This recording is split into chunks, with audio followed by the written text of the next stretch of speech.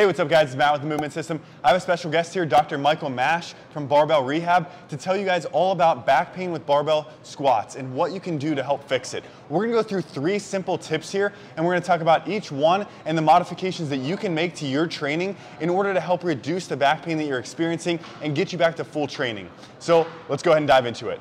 What's up guys, Dr. Michael Mash with Barbell Rehab. Today we're gonna go through 3 simple steps that you can use to help your back pain during squats. Number 1, we need to talk about pain as a biopsychosocial model. Meaning, we used to think when people had pain that a form fix was the easiest. And sometimes a form fix does work.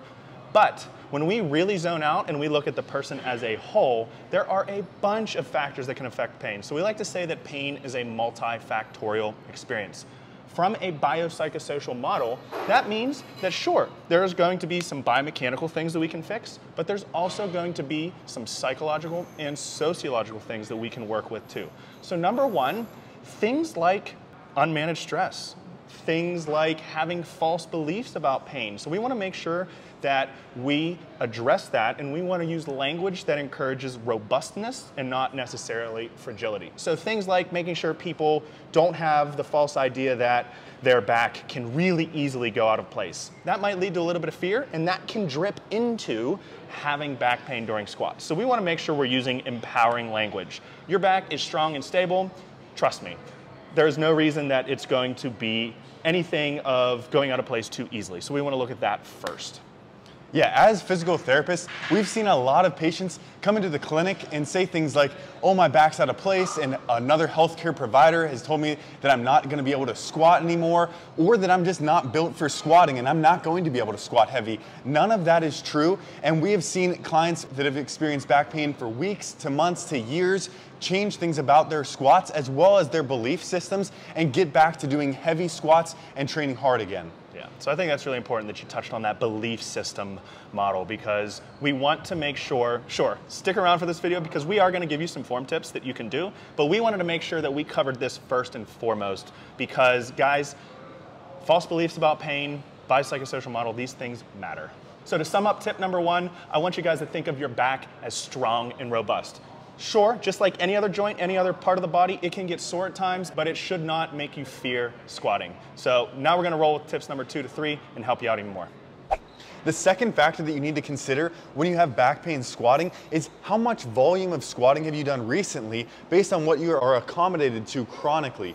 Meaning, if you're used to doing squats maybe 2 times a week for a few sets, and you jump right up to doing 5 times a week squats with a huge number of sets every workout, that's gonna be a huge increase in volume, and that could be leading to pain even if there's no problems at all with your form or with anything else going on. That could just be a workload management issue, and by progressively increasing your volume by closer to 10% per week, you could reduce that pain experience without changing any other factors and wasting time worrying about your form and other things like that. Yeah, and I think it's really important that you bring the volume thing up because a lot of times when people make a load management error with volume, they will fix it with adding more mobility drills, more of a longer warm up, a longer cool down. While these things will all promote that transient change in pain, right? What we really need to look at is optimizing that volume. And that'll bring us right into our second aspect that I want to talk about with programming is the intensity. Just like you can spike volume too quickly, you can also spike intensity too quickly. Now, I like to program based on the RPE scale or rating of perceived exertion. Basically, that's where the client self-selects how difficult the weight felt to them. So it's a relative intensity thing. And if we look at RPE on the scale of 0 to 10, 10 being the most difficult lift you've ever done, and 9 meaning very difficult, but you could have done 1 more, 8 difficult, you could have done 2 more, and then so on and so forth. I like to get that sweet spot RPE or the average RPE of the working sets right around 8.0. Meaning you don't need to consistently take your squats to failure in order to see performance increases, strength and hypertrophy increases as well. So if you're somebody that's having back pain with squatting and you're consistently taking your squats to failure, one of those low-hanging fruit changes that we can make is why don't you just stop 1 to 2 reps shy of failure on the majority of your working sets. Guys, that can make all of the difference when it comes to back pain during squats. So we encourage you to think about your individual pain experience and think about, are you getting yourself into a cycle of just adding more and more volume, more and more accessories, more and more things to try to help it, and really just getting yourself into a loop of too much volume, too much intensity, or where can you pull back and where can you progress to see changes here?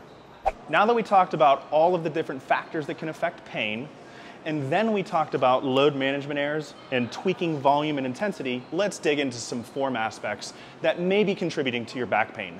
Number one, when we're doing a heavy axial loaded barbell squat, we want to make sure we're getting a nice tight core and bracing effectively. A good brace, where Matt is going to show us here, is simply taking a big breath of air and holding it. Go ahead and give us a couple reps here, and perfect. One more. Now, with an effective brace, when somebody takes a big breath and holds it, one breathing pattern that I tend to cue people out of is rib flare. And rib flare is when somebody takes a big breath and they just get into all kinds of spinal extension. And that's where the rib cage lifts up and we get this increased distance between the bottom of the rib cage, top of the pelvis. Now, there's nothing inherently wrong with this position. Spinal extension is a normal position that we do in everyday life. But from a mechanical efficiency standpoint and from an optimizing the squat, we want to make sure that that rib cage is drawn down when we take that big breath, because now we're going to get that 360-degree core brace versus relying primarily on our spinal extensors. So, especially for our folks that have back pain that's exacerbated with bending backward, if we get into that rib lift position, that's just going to put them into a position that is already provocative. So let's do that one more time. Let's say you're dealing with back pain during squats and you're flaring. Let's draw that rib cage down first and then take that big breath of air there and give us a few reps. So that is one thing that I like to look at from a form aspect if somebody's dealing with back pain during squats, is are you rib flaring? Perfect. Big thank you to Michael Mash for coming on this video and helping you guys with these tips. If you guys want to learn more from Michael and you are evidence-based coaches and clinicians looking to learn from the research, Michael has a really great review for you. Every month he sends out 3 new research articles that are relevant to lifters and coaches and clinicians working with weightlifters. So if you want to be subscribed to that, go ahead and click the link in the description below. Thanks so much for coming on, and we will catch you guys in the next one. Thanks for having me on, Matt.